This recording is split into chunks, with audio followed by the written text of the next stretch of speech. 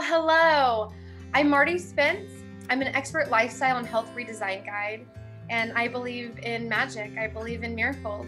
So in this series, Real Health Right Now, we talk about those simple lifestyle changes that can be dynamic in your life. And so I'm hoping to take you all on a journey and tell you a little bit about how I got well. I believe that the body can heal itself.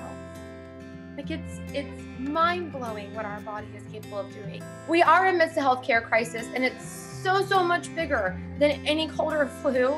We have a chemical compound problem of codependency. Right now, we are products of just poor programming.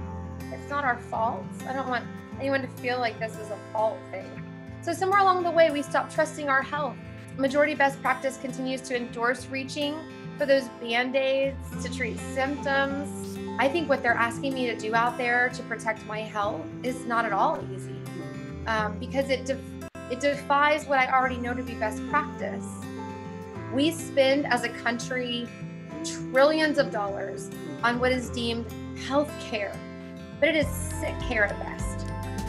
And so when we start talking about health, we need to start encompassing this idea of alternative health care as primary health care. And so we can't put a Band-Aid over this one. We're not getting out of this. We're going through this one. We have to, because if we don't go through it, then we're not going to be able to get well.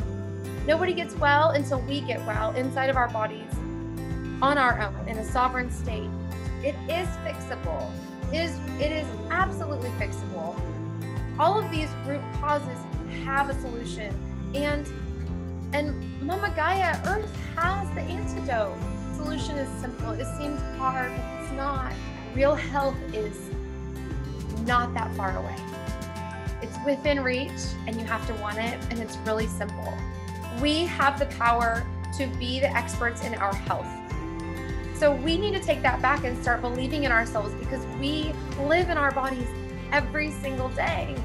And when we live there and we take time there to take a self-inquiry, total personal inventory of what's going on, we're usually right.